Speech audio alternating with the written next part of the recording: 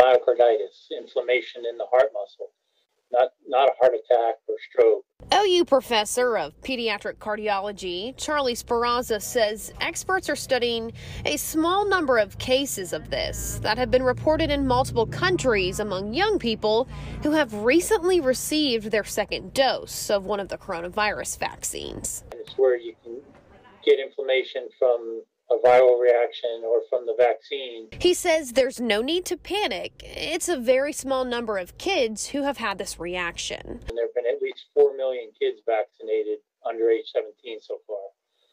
And the cases that have been reported have only been a handful. He explains at this time no one can prove that it's linked to the vaccine yet, but health experts are looking into it. It would take a lot of study and a lot more cases to make that correlation. If you have a child with underlying health issues, Dr. Speranza encourages you to get your child vaccinated because the risk of getting COVID could be more dangerous than the possibility of an inflamed heart muscle. Erin Bue, KOCO 5 News.